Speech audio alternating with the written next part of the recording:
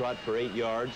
And here's right back to pass for Al Toon. And here's a great play by Craig Swoope. There was some real hitting in this game, Dick, and that was one of those hits by Craig Swoope.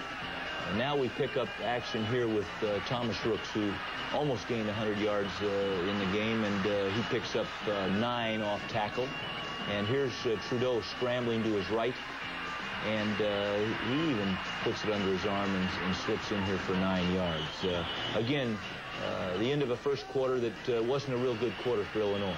Here's Trudeau back to Brewster, and 21 more yards. And here's Trudeau again back to Brewster for 7 yards. A good play by Trudeau. Hits Brewster, and of course Brewster out of bounds after a 7-yard gain. And here's Beverly, who gained his 100 yards today, Dick, in a game where our running game really picked up the slack. And Chris White comes in and kicks a 20-yard field goal and makes it 3-3 about in the middle of the second quarter.